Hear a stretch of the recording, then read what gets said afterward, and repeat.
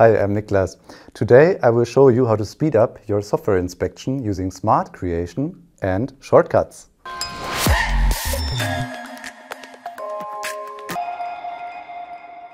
Okay, we start with construct, point, surface point, and then press the control button and the left mouse button. Now I get a preview of the point creation here. So the smart creation tells me to create this element using the shortcut Control 1 or using the shortcut Control 2 to create and close. So then the point gets created and the dialog gets closed.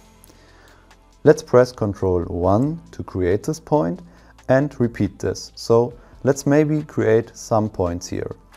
So I click Control, left mouse button and then Control 1 to create this. By holding the Control key all the time, I simply just have to click with the left mouse button and one after another, and then I create multiple points in a very fast way. So I press Control, left mouse button, 1, left mouse button, 1. And then I can repeat this.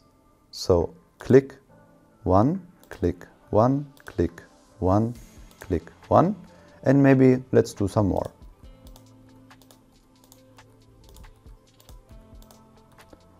The last one we finish with the 2. So now the dialog also closes. We have created all these points and now we want to open the iInspect. Therefore we can also use a shortcut, press Control and the right mouse button. There we have the iInspect and now we can even assign the measuring principle. Okay. This smart creation we can also use on the mesh. Let's imagine design purposes, so we want to have a completely closed mesh, and therefore we open the corresponding dialog, close holes interactively, and again press the Control button, the left mouse button in addition, and also here we have this smart creation window. So we have Control 1, fill the hole, and Control 3, fill the hole and go to the next hole. This is very nice because it fills the hole and directly jumps with the zoom and the position in the 3D view to the next one. Let's try this out. So I click Control and 3. The software directly goes to the next hole, Control and 3 again, Control and 3 again, and maybe for the last one I can also click by the mouse, of course. I don't have to use the shortcuts. I close this and I also finally close the dialog. So very fast and efficient, we closed all holes and have a complete mesh. What we can also do is assigning shortcuts. By clicking on the cut and the shortcut E, so for exclusive, we will assign shortcuts here. So let's maybe create some elements which are a little bit more hidden in the menu bar. So if you go here to construct, point, then other, and as example a touch point disk. This is, let's say, a little bit more deep into the menu structure. So we have to go to construct, point, other, and then touch point disk. We don't want to do this all the time when we have to construct touch point disks more often. So therefore we can assign a shortcut. Where do we find shortcuts?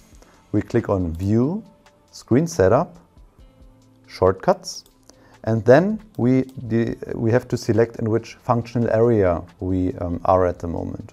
So we can assign global shortcuts, of course. In this case, we need shortcuts in the 3D view because we want to construct elements there. So then I click on Command. I navigate to the command that I want to assign. Click, and I assign the shortcut. In this case, I choose Control W because this is very close to Control 1 or 2 for the creation of elements with the smart creation. Let's create the touch point disk now.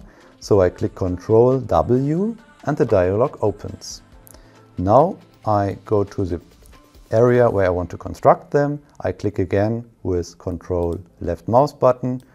Then choose the point, the normal and the project onto in this dialog. And once I leave again the control button, I see the context and the tooltips here again of the smart creation. Control 1 creates this and Control 2 would create and close the dialog. In this case, let's also create maybe 3 points here. So Control 1 for the creation again. Then the next one, Control left mouse button, Control 1.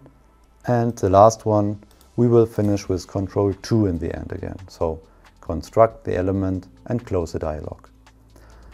Once this is done, all 3 points are selected automatically again because they were created in the same dialog window, and with Control right mouse button I open the iInspect again and assign the measuring principle. Now we have seen Smart Creation in shortcuts. Try it out, it really speeds up your inspection workflows. Then see you next time. Bye.